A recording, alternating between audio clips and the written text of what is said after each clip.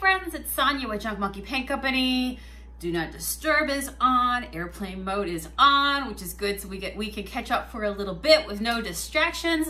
Happy Monday to you guys. Here in the US, of course, it's Columbus Day, and back home in Canada, it is Happy Thanksgiving Day. So sending love to everybody no matter where you are. Hopefully you have something, I'm pretty sure you have something to be thankful for, and I just hope your day is awesome. So my day is doing good, had a terrific weekend, and got some mail today, which I'm excited to share with you guys. I told you I was reading a book this month. It's called A Bad Day for Sunshine, and also I had a couple more books coming in the mail where they have arrived. Woohoo! They arrived, and I want to share those with you. So maybe you're reading along with me if you want some good books, especially like when we get to fall. It gets all cozy and you just want to curl up. Like right now, it is overcast out today. You look at the sky, the clouds are weird. It's almost like it's going to rain at any given moment. And these are the days that it feels so good just to sit back with a good book. So, all right, these are the other two books for my October reads that I am working on this month to have read. All right, you ready? Can you handle this one? Oh, I'm so excited to start this one. Hocus Pocus. This is the all-new sequel. Who else loves Hocus Pocus? I've already watched it this month. Loved it. It's still as good as the last, 200 times that I've seen it. And so, did you guys hear that there is a sequel coming out, part 2? And I've been trying to get some information on like what's the storyline going to be. I read an article where it said that maybe the Sanderson sisters, you get to meet the good sister that you didn't get to meet up until this point. I've heard a couple different ideas of what it might be about, but I thought I would read the sequel. And even though movies I know can be different than the actual book, I still thought it would be fun to see what the sequel in the book format contains. And in reading this book is supposed to come out and now you're 25 years later, Max and Allison's 17-year-old daughter Poppy finds herself face to face with the Sanderson sister in all their sinister glory. So it's like the future, right? So I am excited. I got this one on Amazon, and honestly, I think this book was $6.98, so it wasn't expensive, and I love a good hardcover book as well. Anybody else? So if you want to read this one with me this month, go get it now. All right, and the other one I got off Amazon, these arrived together, is a book called Midnight at the Blackbird Cafe. And has anybody heard of this one before? This one just sounds like a cozy book read. And yeah, it's supposed to be about, some magic, some mystery, some family secrets, undeniable charm. Let's see, family fate, magical intertwine in this endearing southern tale. So it says long-held secrets, homemade pie. Okay, I'm here for all the pie. So yeah, anyway, it's supposed to be a really good read. And somebody, one of the people who left a review here, they say that this book is as refreshing as a glass of blackberry tea. So I'm all about it, right? So I'll let you know how it goes, but this is also the other book. So those in total are my 3 book reads that I'm doing this month. Every day I try to read just a little bit. So who wants to read with me? Speaking of the Sanderson sisters, do you remember on the vlog last year, me and Matt hit up what's it called? Spirit of Halloween, the Halloween City. I can't remember what it was, and Matt was here, he'd tell you, because he loves those places. Right now, Matt is in the other room watching the Travel Channel with some show of the most terrifying places in America. You guys might be watching that as well. Lots of haunted places. So anyway, he loves those Halloween stories that pop up. Anybody else this time of the year? And last year we went and we hit the clearance time. It was after Halloween. So at that point, I got all this beautiful Halloween stuff for a fraction of the price. I did a whole vlog about it. A vlog in the store shopping, a vlog with my haul. And so now this is the first, time of the year that I could actually get to display all those things that I got. And one of the things that I am so proud of, and I didn't get to open it last year, this says it was regularly $20. I think I paid $10 for it or $5 for it. It wasn't that much. Most everything was 50 to 75% when you get it off after Halloween. And I have been so good. I have been holding on to this, and then it occurred to me, Sonia, you got this banner like this, what do you call it, wall tapestry, and you did not open it. Well, once this goes on my wall now, listen, it might just be there all year round, because I'm all about that, all right? So I love Hocus Pocus. What's your favorite October movies this time of the year. You'll have to let me know. All right, let's see how this looks. Let's see how this looks. I'm excited. Oh, it's a big one. Nice. Love all the colors.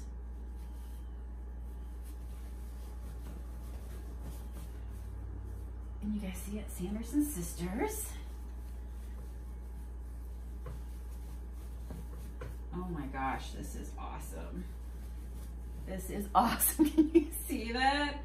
It's the one night of the year where the spirits of the dead can return to earth. Oh my gosh. Love their faces on here. Super cute, the colors. So I'm gonna go hang this tonight, front and center, and enjoy it in all its glory. Oh yeah, would you have taken it home as well? I mean, it's just so big. It's ginormous, look. Let me step back here. Look how big this is.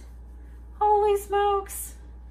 All right, I'm loving that. So I'm gonna go find some thumbtacks and put that up. So it's always a good thing. It's almost like when you remember, like when you go and you put a jacket on from last season and you're like, I got money in the pocket. Like, what is that, right? It's ecstasy, stuff that you find that gives you back to extra joy that you totally forgot, you know, that was there. So I'm gonna go hang this. I love Hocus Pocus. If you haven't watched it, go watch it. And if you have, just go watch it again. It's just a really good movie. Really good movie. All right, so the other reason I'm really excited today was definitely Mondays. Lots of good things happening today. And that is because our new paints arrived. So I thought we could open them together. You guys have seen me paint with, out of breath. You guys have seen me paint, these boxes are heavy, with, I'm up for a little blade, here we go. With the paint color samples, and now the batch is finished. Of course, this is the batch where we get to share it with everybody, with all of you, and it is always fun to open up the batch of the paints. It's like I've not seen this before, so me and you are gonna look at this together. We're gonna get first looks here together at this, see how this looks. I'm excited already. Now you're gonna know definitely by even me holding up this box here that the style of the box has changed. It's taller, and that is because instead of the plastic wide mouth chunky cans, there is a paint can shortage, right? I did a live, explained all this to you. Holy smokes, literally a paint can shortage, like across the country. Insanity. So to fulfill our paints going forward until our regular paint cans, which, you know, even in announcing this, like just showing you guys the new style that these paint cans are going to be in for the time being, some of you guys wrote in and you said, I actually love this style better. Like, I love the metal paint cans. They're lined inside. They're really nice paint cans. When we first started doing our paints, did a hybrid can. It was a plastic and metal, like a hybrid can. And so it was the same size as these. The difference is this is all metal. We eventually, and before that, we did mason jars. Do you remember that? We tried plastic. Oh my gosh, all the things that you go, right? You, progress over perfection, and you grow as you go. But we ended up moving from the hybrid, from the metal plastic ones, that was this shape, this size, the 16-ounce pint cans, into, oh, low power mode. I better talk quick. Into the chunky cans that I call it, right? The round, what do you call it? Just wider mouth ones. And so everybody, I noticed that, you know, what's your favorite style can to paint from? Everybody as a painter, we're all so different, right? Some of you guys are like, I love these cans better. So anyhow, these are the cans we're using for the time being until we can get our regular ones back. And I'm excited. We told you guys that we were gonna do some really cool fall edition, spooky, fun labels just for this fall, for this batch. And so this is the tintable glaze. Glaze is what you put over your dried paint. I get this question all the time. Glaze is what you put over your dried paint to basically stain it into whatever color you want it to be. So it doesn't cancel out your paint, and this is not paint, so it's not going to completely cover it, but what it's gonna do is put a sheen over it. I always say it's like looking at something painted when you put glaze over the top of it through sunglasses, right? You can still see the color, but if you put a pair of black glaze, aka black sunglasses on, it's gonna look shaded, darker, right? Dramatic. And then of course, brown will give you more rustic and cozy, and definitely, yeah, well lived and been around the block. And with the tintable glaze, we also have a white one, but you guys were like, I want to get all creative. So you guys had a great idea. You were like, you know, can we like mix the glazes together to get different colors? And we're like, you know what, let's do a tintable glaze. That way you guys can be happy. You can think of all the different color possibilities in the world. You can mix up the Junk Monkey paints to create your own. And that's what's really cool, especially if you're somebody who loves to do one-of-a-kind looks. The fact that you can tint your glaze any color you want to, you can come out with a custom look that only you will know the recipe to, right? Whatever you put into your glaze. So that's always fun. So this is what it looks like. It's clear, you pour some out, and then I always use a 4-to-1 ratio. So that means it's like if you were to think in your mind 4 teaspoons of glaze to 1 teaspoon of the Junk Monkey paint, 4-to-1, because you never want your glaze to have too much of the paint added into it, because otherwise it's not going to flow and, you know, like go over the top of your paint the way you want it to. It's going to grab too quickly. So to keep it nice and fluid and acting the way it should, do a 4-to-1 ratio. So I am so excited, guys. Yay. So who likes the ghost? Can handle it. Hopefully it's not too spooky. Fun, fun, fun. So we are starting the packing of all the orders today that are in the system. Thank you to everybody out there who supported us and got in on the list for these new products. We're happy to be able to make them for you. Honestly, it is a joy to be able to do what I do and to inspire other people and to work on bringing products into the world that otherwise, unless we did it, would never exist, right? That we're all able to play with. All right, what's this one? This one says Sugar Plum. And you guys always give us the best ideas for like our next upcoming colors. You guys know, we just listen to you. And so you've been saying that you would love to have a plum color. And so guess what? We did what you said. We made a plum color. Oh, let's pop these open as well, right? That's always fun to see the color out of the can. So yeah, you guys said you wanted a plum color. So let's see what plum. Now the clear glaze is just gonna look like a clear, not a clear, dries clear. It's gonna look like a white, what do you call it? A white, say it with me, Sonia. Focus on 2 things at the same time. I'm opening up my can below me. Oh, it's so pretty, look at that. Look at that. All right, plum, can you see in here? Can you see in here? Let's go ahead and paint something real quick with this.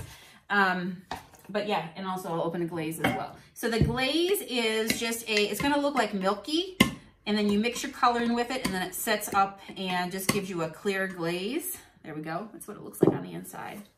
And then you just mix your color into that, and it becomes a color that you mix into it, and then it sets up when you put it on top of your painted surface. All right, so let me grab something. This is just a wooden plaque that I have here. You can see in the background, I've been up to my shabby paintings again. And this is a wooden plaque. If you go to Walmart, they have a really cool unfinished wood section. And these are awesome for painting on. They're also great for shipping to you guys on, because I don't have to worry about anything breaking on them. So I've got a few of these plaques I was gonna try painting some shabby flowers on and adding to my website eventually. But yeah, this is a plum color right here. Let me set it up. Let's see here. Actually, this is not gonna work. Let me get a different brush. That one still had a little something on it. All right, so here we go. Ooh, yeah. Isn't that pretty? Look at that. So nice. The name's so nice, you gotta say it twice. Sugar Plum. Oh my gosh. So pretty. I'm trying to pull it back here because up close the light is really super on it. So you can really see it back here a little bit more. A little bit better, the color that's in it. What do you guys think? Yes, yes. All right, and then we'll let that dry as well. All right, brush here. I didn't do what I always tell you guys to do, that when you open a new brush, like out of here, anytime you open a new brush before you use it, just take a moment to do like a tug and pull on the end, and then any little hairs that didn't get clipped down tightly in the process of making it, let them fall out before you paint with them. So I always try to do that, but I just got too excited. Okay, so this is the Sugar Plum. And then make space because we have another new color in town. Oh, my workout today. All right. This color is called Gingerbread. All right, gingerbread, gingerbread. Look at the gingerbread cookies. Love it. All right, let's open the gingerbread. Definitely get yourself a paint key. It's gonna be a lot easier to open up. I've also used scissors. I've also used flat knife, butter knives, which I'm pretty sure I can hear my grandmother in my ear because she would get so mad when I was younger and I would open up a can of paint with her butter knives because she would be like, "You're running on my butter knives." They're all, you know, all the tips of them. So here's what I'm saying. If you open up a new brush, take the time to just do that because look, see that? If I didn't do that and just went right into my paint, they're gonna come. And that's just the fact of life. That's life. That's just the manufacturing process. That when they do the clamp down, any new brushes, always just give it a little, you know, brush through with your hand. It'll save you some pain when the brush hairs come out. Oh my gosh, this is just gorgeous. Look at this. Look at this. Look at this. Oh, she is beautiful. All right, let's put it on here with our plum. Oh my gosh, guys. So exciting. We used to have a color in the past that we called ginger spice. We changed up the recipe a little bit when we brought it out of retirement. Sometimes we do that. We put colors into retirement. We make space for new colors. We're always changing it up, right? We like to keep it fresh and new and exciting and listen to you guys and see what you guys want to paint with. So we brought this one out of the vault. The recipe has changed just a little bit. So if you have ginger spice, which amazes me because some of you guys out there are still painting with the stuff in mason jars that we made like, you know, back in 2014 and 15. So if you have an old color, or if you love that color, I should say, then you'll be happy to know that this color is in the house. It's almost like a, it is like a ginger spice. We call this one gingerbread. It is like a rusty orange, more of a muted orange. Pumpkinator is in your face, like splat pumpkin, right? Like really, really vivid orange. But this one is definitely more the rusted, like the rusty root. Yeah, you know, how would you guys describe it? So these will dry, of course, and set up. And I'm gonna have to take a picture of this. That's a good view right there that you guys can really see it. Love it. All right, who's excited? Who got in on the pre-order? Well, your patience is paid off because you know what? You're front of the line and we'll be getting all your orders out. So I'm about to go and do some packing and shipping, and you guys watch for your tracking numbers. Whatever email you use when you check out is the email that you'll get a tracking number to that says, hey, your order has shipped, or we're working on your order right now. So we're gonna work on them in the order in which they arrive. All right, so I am loving this. I think this is gonna be a lot of fun. I should probably do a live this week once I get through everybody's packing and shipping because that's the priority. And maybe we'll play a little bit because I've got some furniture in the garage that I need to get done. So this might be a good excuse to play. All right, I hope you guys have a great evening. Maybe get into some book reading, maybe get into some painting, you know, some good munchies, some good TV watching. Hope you guys have a terrific evening. Go bananas. Always doing something that you love. And I'll see you guys again tomorrow. Bye.